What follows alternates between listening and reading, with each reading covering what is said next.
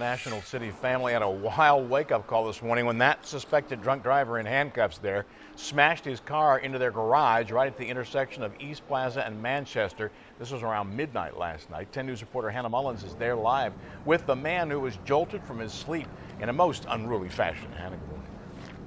Good morning, Bill. The worst of the damage may have been to the car. There are pieces of it all over, and it's because it crashed right into that wall. Just look at that mess right there. We do want to go to some video we have because the driver could hardly walk. You can see him right there. So police apparently thought they'd seen enough to know he shouldn't have been behind the wheel.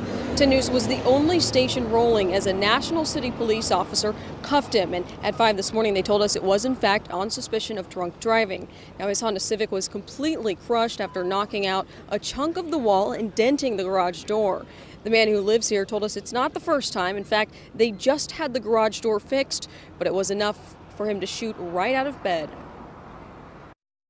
I mean, it was ridiculous. I mean, I was sleeping and we just heard a big skid and eventually a big boom.